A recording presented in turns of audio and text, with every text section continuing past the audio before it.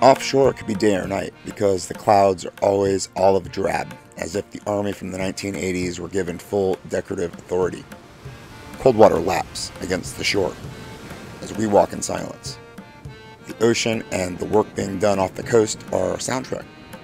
The water's a kind of sloppy syrup that goes with the stink. The smell is some of the garbage and the mass collection of homeless humans calling Venice Beach home. The smell isn't helped by the fact that the city doesn't care anymore to stop the influx of us, the people with nothing. But we didn't make it dirty. Not dirty like the Gulf of Mexico is dirty. There, it's dead fish and gunked up seaweed or kelp or whatever that shit is called, getting in the way of everything. Maybe a whiff of gas off a boat heading out to fish. Nothing like this. This is inhuman and bloomed overnight, industry and all. The dirty water is from the refineries right off the coast. Huge twists of metal and noise that just popped out of the ocean. One day the slate gray ocean, the next the water is green with a sheen of something. And boats and patrols kept people out. They talk about dead bodies, but not the normal dead and rotting human remains. These are melted and are more jello in substance than anything that resembles former meat.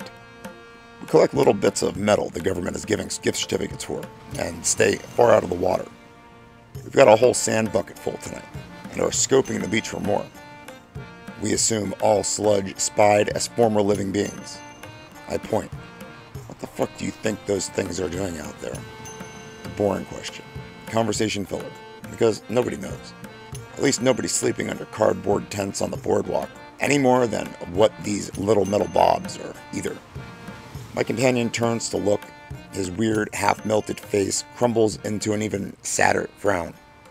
His loose-limbed gait slowing. When he stops, he releases a heavy sigh. I can't help but ask, "What's up, amigo?" It's my job, playing the friend and all. He's following me. I met him wandering an alley rummaging through trash cans. I told him about the job, and he's been holding the sand bucket ever since. Odd dude. Like if a badly made scarecrow comes to life. When he walks, his arms flop, his head bobs, mouth open. We stand still together, him nervously watching barge after barge leaving the refineries. I know what those refineries are pumping out of the water. His voice is melodic. The words almost sang in a near-perfect tenor. I was shocked. Shocked? Maybe not. I was wondering when this would happen, when the aliens would start showing up. Just felt like the right time and all, with seemingly the whole world living under the stars already, that the stars would come for a visit and demand we go back to minding our damn business. I can't help myself. I want to see only a doofy garbage rummager and nothing more, and simply ask, "What?" Expecting it was just another hallucination and decide to play it off cool. My way home.